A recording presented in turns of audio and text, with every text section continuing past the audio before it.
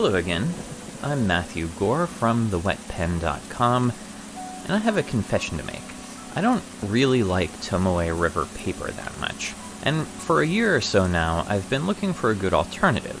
Mostly I've been buying Japanese notebooks like these, and I've recently heard good things about Graphilo and Cosmo Air Light papers, so I decided to get some and check them out. In fact, I got all three of these notebooks in the past couple of weeks from Yoseka Stationery, along with their Origin bottle of ink. But that's not to say that I don't appreciate Tomoe River paper too. For me, it's still the standard against which all other papers are compared when it comes to controlling poorly behaved ink. And I do use a fair amount of waterproof ink that requires good paper, so I have a variety of notebooks that are filled with Tomoe River paper, too.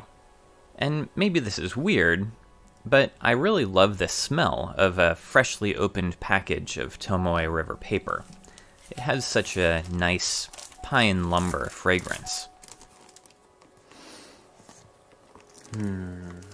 That said, I don't really like the feel of the paper or the weight, especially the 52 gram, but the 68 GSM still isn't great.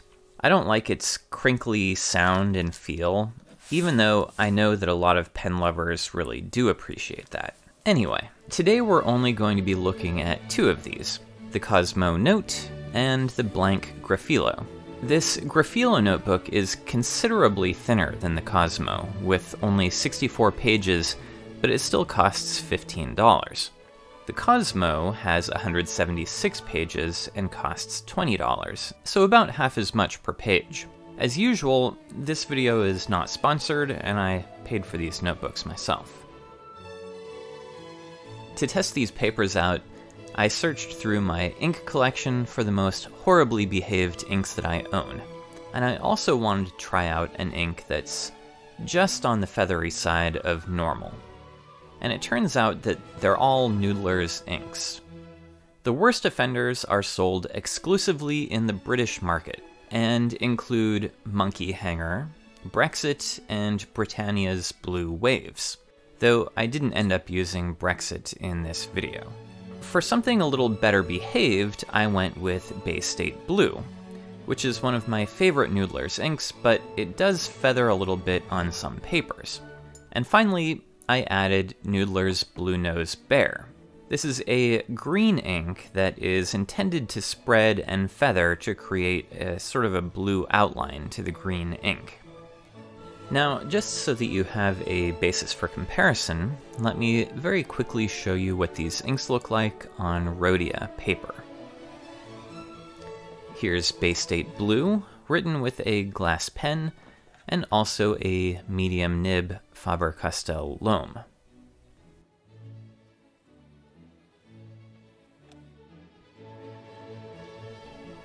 And here's Blue Nose Bear.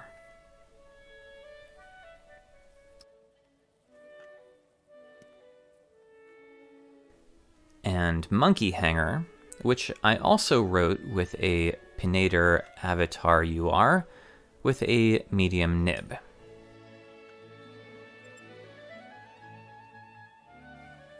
And finally, here's Britannia's Blue Waves, written on the second line with a double broad nib in a Kanpur Heritage pen.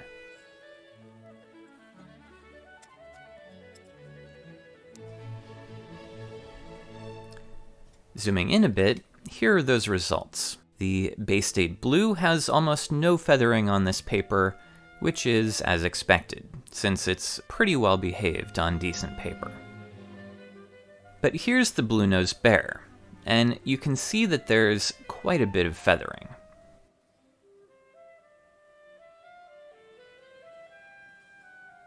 Looking at the Monkey Hanger, there's some feathering, but primarily there's just spread. This bottom line was written with a medium nib, but looks like it was a broad or a double broad. And here's Britannia's Blue Waves, which is very similar to Monkey Hanger. It might feather a little bit less and spread a little bit more, but they're pretty close.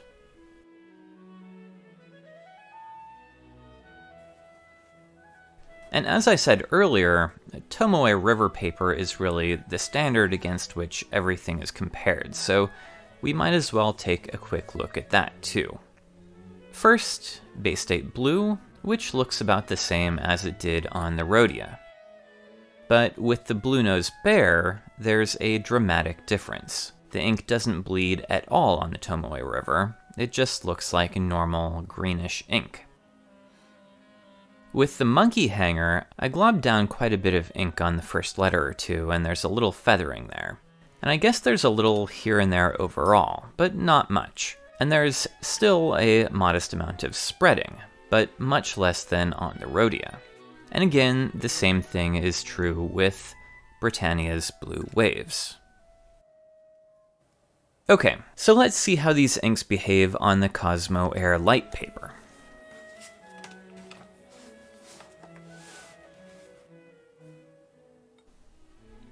Here's the Bay State Blue, and also with the fountain pen. Looks just fine. So far, so good. Now here's the Blue Nose Bear. Right away, we see that this is much better behaved than the Rhodia paper. There's really no feathering at all. This looks just like the Tomoe River paper in that regard. Impressive. Now, here's the Monkey Hanger, and again, this Cosmo paper is doing really well. No feathering, and even the spreading is pretty well controlled. And here's the Britannia's Blue Waves, and also with the double broad nib. Again, very similar to the Monkey Hanger. No feathering, and not much spread. And now, finally, we get to the Graphilo.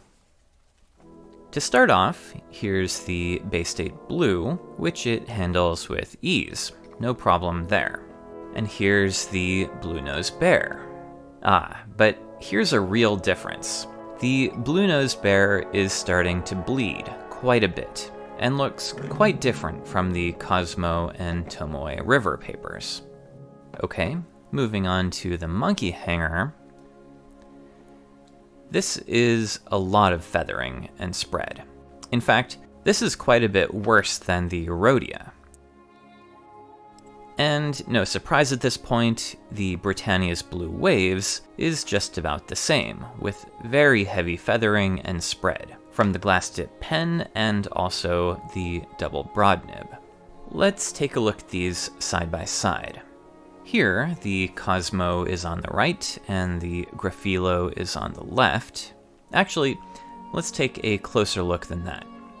These are still photographs, which give me better resolution. With Bay State Blue, there's not much difference to see. But with Blue Nose Bear, there's really no comparison.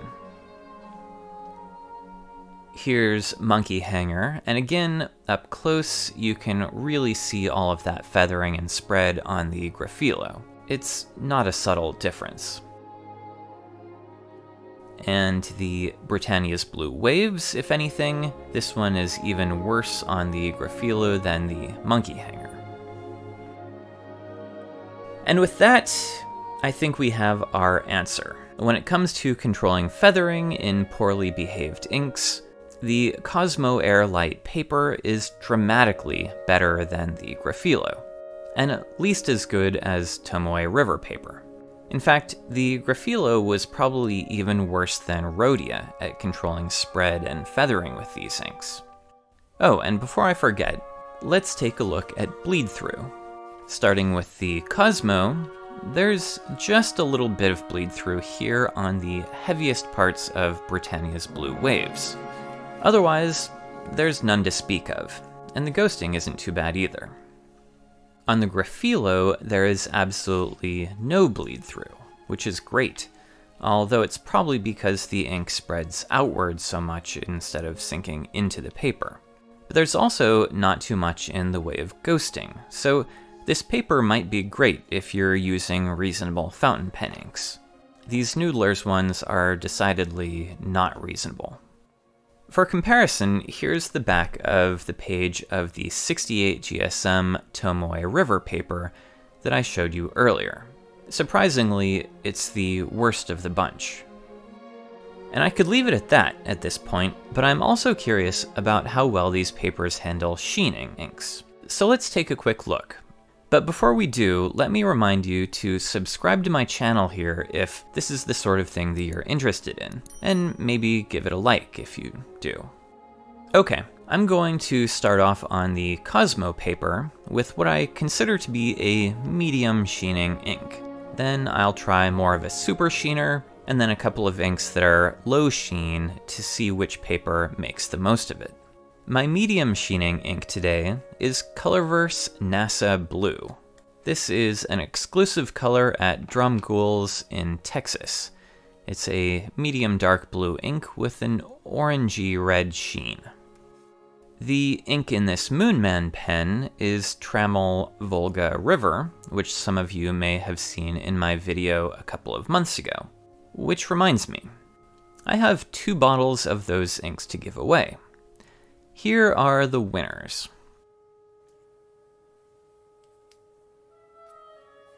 Anyway, in my Diplomat Arrow here, I have Birmingham's Voltaic Arc. Not a ton of sheen on this ink, but the broad nib should help. And finally, here at the bottom is Birmingham's Ultramarine.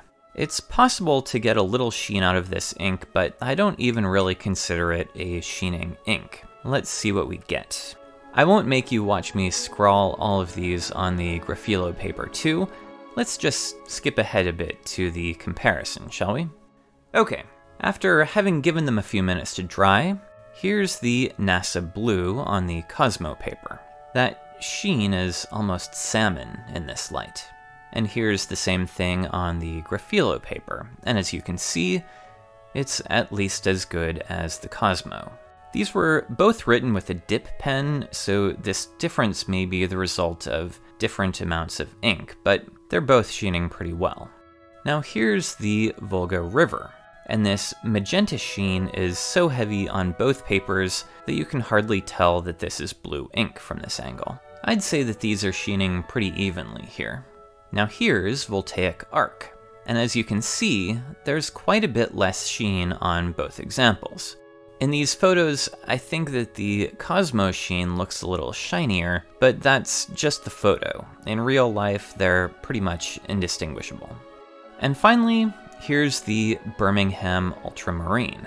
Very little sheen, just at the beginning, where the dip pen was dropping the most ink. I'm surprised to see that on the Graphilo, even though there was some feathering with this ink, there appears to be at least as much sheen. Maybe even a bit more. Again, I used a dip pen, so this isn't a consistent way to test. I'd probably call these even.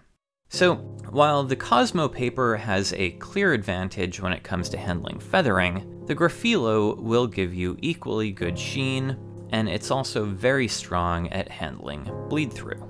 This is not intended to be a complete review of either of these papers or notebooks, and there are probably a lot of other things that I'd consider in a full review, but for the high price and the way it feathers, I probably wouldn't buy a Graphilo paper again, but I do like it for better behaved inks.